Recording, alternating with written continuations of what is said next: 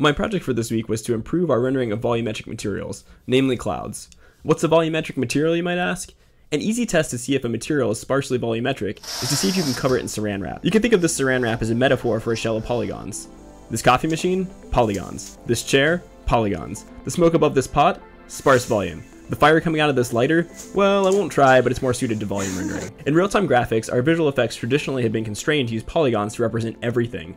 We make them semi-transparent, rotate them, scale them, and animate them in an effort to mimic volumes. But polygons don't always do a material justice, and they give away their 2D nature when it comes to modeling the passage of light or rotating around the effect. One alternative is to use a technique called Raymarching.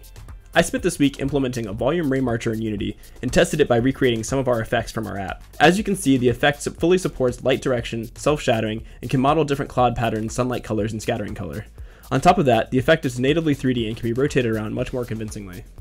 But I don't want you to come away thinking this technique is only good for clouds. That's just what I had time for this week. The same technique can be extended to make better looking explosions and dust clouds, control smoke and fluid simulations, forge impossible abstract shapes, or create just about anything that you can express with math. Which is pretty much everything.